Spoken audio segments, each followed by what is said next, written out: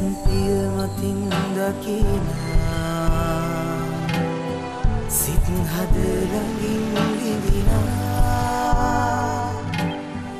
විශ්වයේ හැමම විල්ලම සරසා කියා දෙන්නේ ප්‍රේමයයි ශ්‍රී වචනයානෝ.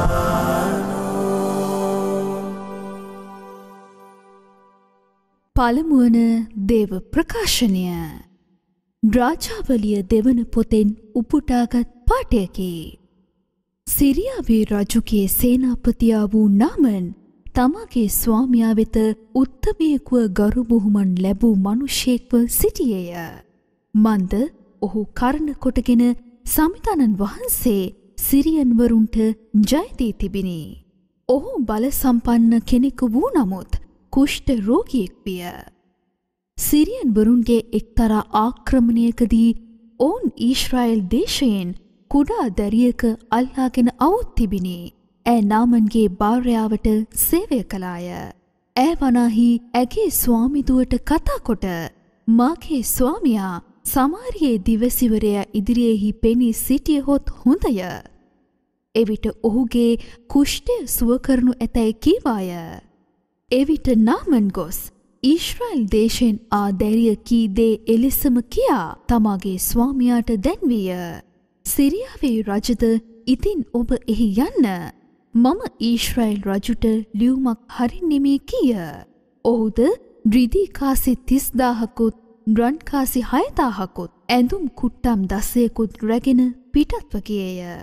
ඔහු ඒ ලියුම ඊශ්‍රායෙල් රජු වෙත ගෙනාවේය. මේ ලියුම ඔබට ලැබුණු විට නාමන් නම් මාගේ සේවකයාගේ කුෂ්ඨය සුව කරන පිණිස ඔහු ඔබ ළඟට එවමි එහි ලියා තිබිනි.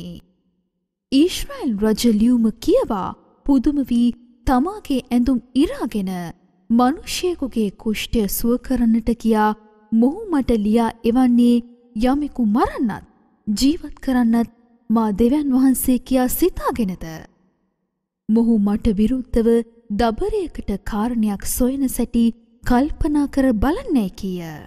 ඊශ්‍රායෙල් රජු තමාගේ ඇඳුම ඉරාගත් බව දෙවියන් වහන්සේට කැප වූ මනුෂ්‍යා වන එලීෂා අසා ඔබ කුමක් නිසා ඔබේ ඇඳුම් ඉරාගන්නෙහිද? ඔහු මා ළඟට ආවාවේ. එවිට ඔහු ඊශ්‍රායෙල්හි දෙවැසිවර කෙනෙකු සිටින බව දැනගන්නේ යැයි රජුට කියා යවිය. මෙසේ නාමන් තමාගේ අශ්වයන්ද රථද ඇතිව අවුත් එලීෂාගේ ගේ දොරකඩ ළඟ සිටියේය. එලීෂා කතා කොට ඔබ ගොස් ජෝර්දාන් ගඟෙහි සත්වරක් නාන්න. එවිට ඔබේ කුෂ්ඨය සුව වී ඔබේ ශරීරය නැවත පවිත්‍ර වන්නේ යයි පණිමුඩ කාරයෙකු අත කියා යවිය. ඒත් නාමන් කෝප වී යන්නට ගියේය. ඔහු කතා කොට ඔහු පිටතට මා ළඟට අවුත් සිටගෙන තමාගේ දෙවි සමිතානන් වහන්සේගේ නාමය කියා යාඥා කර කුෂ්ඨය මත්තෙහි තමාගේ අතවනා රෝගියා සුව කරනු ඇතැයි මම සිතුවෙමි. දමස්කයෙහි ගංගාවන අබානා සහ පර්පර් ඊශ්‍රායෙල් දේශයේ සියලුම ගංගා ජලයට වඩා හොඳ නොවේද? ඒවායේ ස්නානය කොට පවිත්‍ර වන්න මට බැරිදයි ඇසිය. මෙසේ ඔහු කෝපයෙන් හැරී ගියේය. ඔහුගේ සේවකයෝ ළඟට අවුත් ඔහුට කතා කොට මාගේ පියාණනි දිවැසිවරයා මහා දෙයක් කරන්න ඔබට කීවේ නම් ඔබ කරන්නේ නැද්ද? එසේ වීනම් ස්නානය කොට පවිත්‍ර වන්නේ ඔහු ඔබට කී කල එය කරන්න බැරිදයි ඇසූහ. එවිට ඔහු බැස්ස ගොස් දෙවියන් වහන්සේට කැප වූ මනුෂ්‍යයාගේ කීම ලෙස ජෝර්දාන් ගඟෙහි සත්වරක් ගිලි ස්නානය කළේය.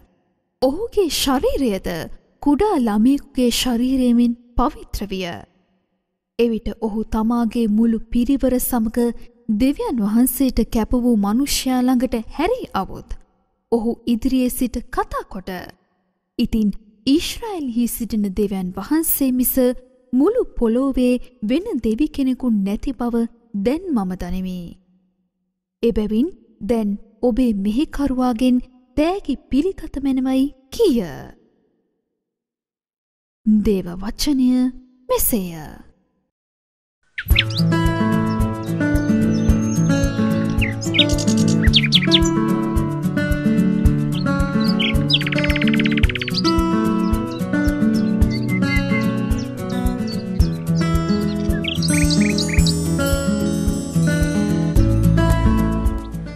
අද චතාරික සමයේ තුන්වන සතියේ සඳුදා දිනයයි.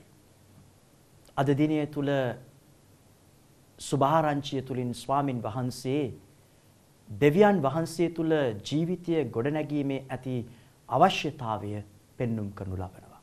අපි දැන් එම දේව වාක්‍යයට සාවධානව සවන් දෙමු. සුවිශේෂක ලූක්තුමාන් විසින් ලියන ලද සුභාරංචිය නම් මෙසේය. උන්වහන්සේ තමන් ඇතිදැඩි වූ නාසරෙත් නුවරට පැමිණ සිරිත් පරිදි සබත් දවසේදී ධර්මශාලාවට වැඩම කර කියවීම පිණිස නැගිට සිටිසේක. සැබවින්ම මම ඔබට කියමි. ගමේ දිවැසිවරයා ගමට අගේ නැත. සහතික ලෙස මම ඔබට කියමි. එලියාගේ කාලයේදී 3 අවුරුදු සමසක් මුළුල්ලෙහි අහස පියවි රට පුරා දැඩි සාගතයක් පැවති අතර ඊශ්‍රායල් රටේ බොහෝ වැන්දබුවන් සිටි නමුත් සීදෝන් පළාතේ සාරපෙත්ති වැන්දබුව වෙත මිස අන් කිසිවෙකු වෙතට එලියා නොයවන ලද්දේය. දිවැසිවර එලීෂාගේ කාලයේදී ඊශ්‍රායල් රටේ බොහෝ කුෂ්ඨ රෝගීන් සිටි නමුත් සිරියානු ජාතික නාමන් මිස අන් කිසිවෙක් සුවය නොලැබී යයි වදාළසේක. ධර්මශාලාවේ සිටි මුළු සමූහයා ඒ අසා කෝපාවිෂ්ඨ වූහ. ඔහු වහා නැගිට උන්වහන්සේ නුවරින් පිටතට නෙරපා ප්‍රපාතයට හෙළනු වස් ඔවුන්ගේ නුවර ගොඩනගා තිබුණු කන්ද අද්දරට ගෙන ගියහ. එදුන් වහන්සේ ජනකාය මැදින් ගමන් කර නික්ම ගියසේක. ගැලවීම දායක සුභාරංචිය නම් එසේය. ක්‍රිස්තුතුමන් තුළ මප්‍රියාදර සහෝදර සහෝදරනි. කතෝලික ජීවිතය ජීවත් කරවන සෑම කෙනෙකුගේම ජීවිතය තුළ විවිධ ප්‍රාතිහාර්යයන් සිදුවන්නේ විශ්වාසීය කරන කොටගෙනයි. අද දවසේදී අපි දකිනවා ස්වාමින් වහන්සේ තමන් උපන් නාසරෙත් නුවර තුලම ප්‍රතික්ෂේපයකට ලක් වෙනවා. මේ සිදුවීම පිළිබඳව විග්‍රහ කරද්දී අපිට දකින්නට ලැබෙන්නේ උන්වහන්සේ විසින්ම පුරාණ ගිවිසුම තුල සිදුවුණු සිදුවීම් දෙකකුත් අරගෙන කතා කරනු ලබනවා. අපි දකිනවා දිවැසිවරයන් ජීවත් වෙච්ච කාල සීමාව තුල ගොඩක් දිවැසිවරුන් තුලින් විවිධ සුවයන් අත්දකින්නට ලැබෙනවා. හැබැයි ඊශ්‍රායල් වංශයේ කිසිදු මිනිසෙකු මේ දිවැසිවරුන් වෙතට ඇවිල්ලා සුවය අත්දැක්කේ නැහැ. එනිසා අපි දකිනවා සිරියානු ජාතික නාමන් කියන පුද්ගලයා මේ එලියා දිවැස් ප්‍රසාදිතුමා වෙතට ඇවිල්ලා මහා සුවයක් ලැබ ගන්නවා. තමාගේ ජීවිතය වෙලාගෙන හිටපු කුෂ්ඨ රෝගී තත්වයෙන් ඔව් සුවයක් ලබනවා. එයා සමානව අපි දකිනවා එලීෂා කියන දිවැස් ප්‍රසාදිතුමා ජීවත්ව සිටින කාලය තුල මහා සාගතයකින් වැළලී ගියත් මේ සාගතය තුල ජීවත් වෙද්දී විවිධ වැන්දබුවන් ජීවත් වුණා. හැබැයි දෙවියන් වහන්සේ විසින් මේ එලීෂා දිවැස් ප්‍රසාදිතුමාව යවනු ලබන්නේ ශාරපති වැන්දබුව වෙතට පමණයි. මේ වැන්දබුව තුලයි එලීෂා දිවැස් ප්‍රසාදිතුමාට ආහාරය ලැබෙන්නේ. ප්‍රේමවන්ත සහෝදර සහෝදරිනි, ඔබ මම විශ්වාසීය ජීවිතයක් ජීවත් කරවන දරුවෙක් වෙන්නට පුළුවන්. හැබැයි අපේ ජීවිතය තුල කඳුළු කතන්දර එද්දී අරගලයන් අපේ ජීවිතයට ඇතුළු වෙද්දී අපේ ජීවිතයේ විශ්වාසය සෙලවෙන්නට පටන් ගන්නවා. ඒ දේ තුල අපි ගොඩක් වෙලාවට දෙවියන් වහන්සේව පවා අවිශ්වාස කරන පුද්ගලයෙක් බවට පත් වෙනවා. හැබැයි ස්වාමින් වහන්සේ හැදිච්ච ගම තුලත් සිදුවන්නේ ඔන්න ඔය දෙයමයි. ස්වාමින් වහන්සේ කොච්චරනම් බලධාරී කෙනෙකු ලෙස ප්‍රාතිහාර්යයන් සිදු කරත් දේව වචනය කඩා බෙදා දුන්නත් ඔවුන් ඒ වචනය පිළිබඳව තැකීමක් කරන්නේ නැහැ. ජේසුස් වහන්සේගේ පෙළපත පිළිබඳව ඔවුන් සම්පූර්ණයෙන්ම විග්‍රහ කරන්නට පටන් ගන්නවා. එනිසා ස්වාමින් වහන්සේ තුලින් ලබා ගන්නට තිබිච්ච සුවය සහනය ඔවුන්ගේ ජීවිතයෙන් ගිලිහෙන්නට පටන් ගන්නවා. දින 40 චතාරිකයේ වන්දනා ගමන ජීවත් කරවන අපේ ජීවිතය තුල ස්වාමින් වහන්සේ ඉල්ලන්නේ ඔන්න ඔය අඩුව පුරවා ගන්නටයි. එහෙනම් කුමක්ද අඩුව? අවිශ්වාසී ජීවිතයෙන් එතර වෙච්ච තැන ස්වාමින් වහන්සේ ඔබේ මගේ ජීවිතය තුල මේ ලස්සන ප්‍රාතිහාර්යයන් සිදු කරන බව. එහෙනම් අපි සුළු මොහොතක් නිහඬව ස්වාමින් වහන්සේ දුරේ මෙන්න මේ ජීවිත පරිවර්තනය පතා යාක්ෂා කරමු.